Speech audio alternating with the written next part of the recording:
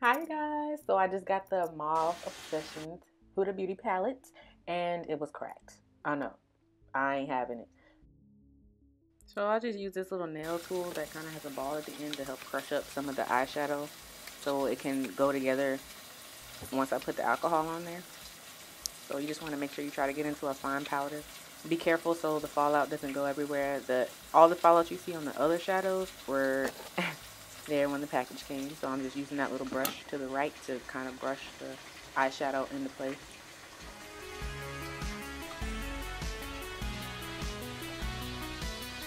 I'm really upset that this is shattered, but I'm not about to send it back because it took 2 weeks to get here and it's supposed to take 3 days. Pretty colors though. Oh, you can see that little swatch right there.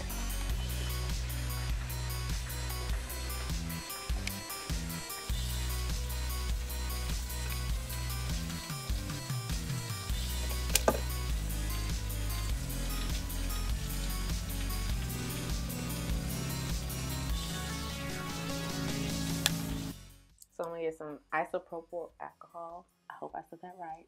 It's 50%. I don't really know if it matters the percentage of alcohol used, but it's all gonna evaporate out anyway. So you want to start off with using like a drop or two at a time, and then you want to start just molding the square back into position, like so.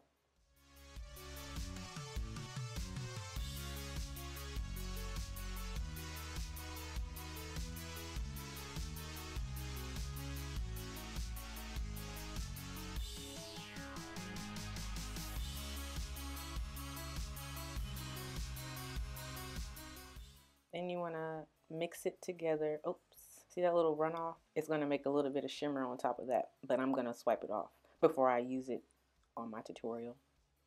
So that's okay because the palette is so tiny. You got to work with what you got. So I'm just mixing the alcohol with the shimmer pigment and it's molding back together, and then you want to get a tissue and pat it off. But it's okay if it falls over, just use your brush to get it back in. This is my own personal eyeshadow palette. I won't be using it on my clients. So don't worry about that. See, that one almost overflowed, but I waited a little bit.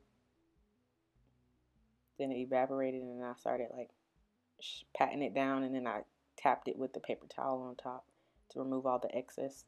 And then you continue to mold it until you get it to how you want it.